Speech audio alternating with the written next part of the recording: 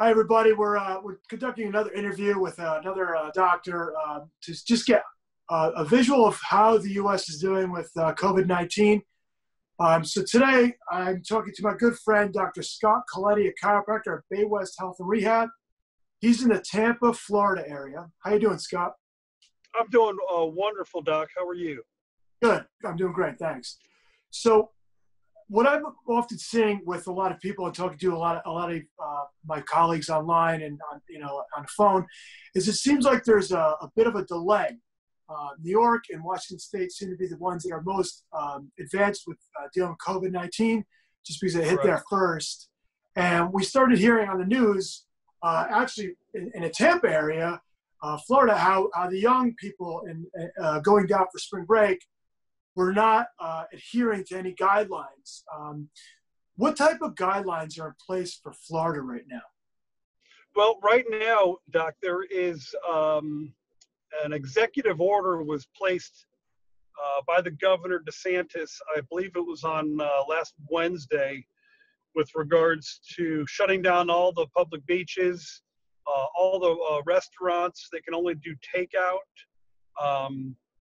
And all non-essential emergency type practices, elective surgeries, whether it's like a knee replacement, a hip replacement, those types of things, those have all been shut down. But fortunately at this date and time right now, I'm just traveling back from my office. We are open and full running, but not naive enough to know that a message could be sent out immediately to tell us the contrary. So let me ask you, were these sanctions put in place before or after we started all seeing on the news that the college kids were partying on the beaches of Tampa, in the Tampa area? Well, I think that was just actually last Friday, where they, as of midnight, is when they shut down the beaches. I can tell you this though, from the we do I live and reside in the Clearwater Beach area, which is a melting pot of significant spring type breakers, and it's not near what it typically would be during this period of time of year. But again, just traveling here on the roads right now, I would probably say we're looking at about 50% capacity of what typical traffic would be. So, without a doubt, not California, New York, or Washington, but, I think the governor is really just trying to keep things moving and going and really preface the importance of, separation, 6 feet, and stay home if at all possible. I know within our practice, we have taken every precaution, and some of the things that I've not seen a lot of chiropractors do is put up a big emblem upon their main website. And now what we have on our website is the first thing that somebody will see is, here are the precautionary measures we are taking in remaining open to continue business as normal as can possibly be. The washing down, we have patients calling us or texting us from the parking lot before being allowed in. So we're taking all those precautions, and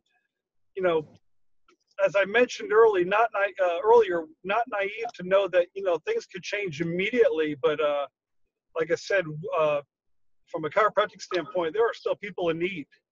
And Scott, if Dr. Coletti, if I could interrupt you, are you finding in order to stay open and provide a safe area without cross-contamination, are you finding it difficult to have the supplies to clean? Yes and no. Thankfully, we have a pretty good stockpile of that, but we are, I know we just had a back order of just general Lysol spray. We're wearing gloves in the office. We are not wearing masks, but again, we are taking every, we're keeping the distance. And I'll be honest with you, here in Florida, the Tampa area, we're not seeing a lot of, our numbers are down 17% last week. This week, yet to be determined, but clearly down, but not significant. But from the cleanliness on making sure we're getting things that we need to stay clean and preventative from spreading the virus, we've been okay up to this point. We really have, and I hope we stay this way. I hope so too, for you guys too, because that would probably mean it didn't spread as rapidly down there as it has in some other areas. I know in our office we've been very proactive in our approach from weeks and weeks ago. We are in an application in New Jersey for what's called ambulatory care facility. So prior to even this occurring, we were getting consultations with infection control specialists anyway. So we had certain protocols and procedures already in place that we had to perform. We've had a large amount of disinfectant products for a while now. Just the way we are, we kind of order in bulk every month and re-up. So we just sped up the order. It was supposed to occur a week out. We took another order a week sooner, so we'd have a lot to spare if it comes down to that. We do have concerns up here about running out of things as far as supplies to create barriers between ourselves and the patient, but personal protective devices. We also do not have masks at this time. They're not available anywhere we look. Most masks that you see people wearing now are recycled, so to speak. They're using days and days and days, and the reality is they're not really doing the job anyway. So we do have some on order. We're hoping to get them, in case it comes a time where it's absolutely required to wear them. But at this point, gloves, disinfectant on the tables between each patient. We're doing virtual check-ins. People are walking in. They're immediately using disinfectant on their hands. They're basically not touching anything. They're not waiting in a waiting room. They're being escorted immediately into a room. The room was already sanitized prior to them getting there. We have our air circulation on high. So we have high air circulation in each room. That was something that was designed initially with the ambulatory care facility in mind. Scott, as far as the businesses down there, you mentioned briefly that you do get a large contingent of spring breakers. Is your town at all concerned about the economic impact that now that without spring break there, that they're not going to be taking the revenues that they've usually gotten used to and expected this time of year? Yeah, well, without a doubt. In fact, that's with first and foremost everybody's extreme concern on the actual virus itself and everyone's health and safety, but B, from the economic side and small businesses, it is it's a very scary thing and a very scary time, and understanding and respecting that on just individuals that you may or may not come in contact with, and respecting their place in society right now, because everyone's, I think, consistent and on the same page of that just worry or concern of the unknown. But again, one of the things we're doing with our patients and with the people we come across with is just to keep that level of positivity and energy of, listen, we're going to get through this. And I think that our government has done a very good job, I guess, to this point in trying to kind of relay that level of, hey, we're going to be okay, but, help your neighbor, do what you can, and we're going to get through this economic downturn. We will. Dr. Coletti, can I ask you another question? Because I've noticed on social media, when we were starting to have people suggest them to stay at home, stay responsible, I noticed on social media a large contingent of people from the New Jersey, New York area moving down to Florida, whether it was their vacation home or various other relatives down there, because it didn't seem to be spraying down there. Is there any thoughts down there of people being concerned that, here are people coming from an area that's dealing heavily with COVID-19 and traveling down to the Florida area? Well, as you may have noticed, just this morning, I noticed Governor DeSantis said anybody from Connecticut, New Jersey, and New York have to go on a 14-day, 24-hour, stay to yourself, because I guess, as you were mentioning, you guys are ahead of the curve, so to speak, with a bit more action with regards to the COVID-19 virus.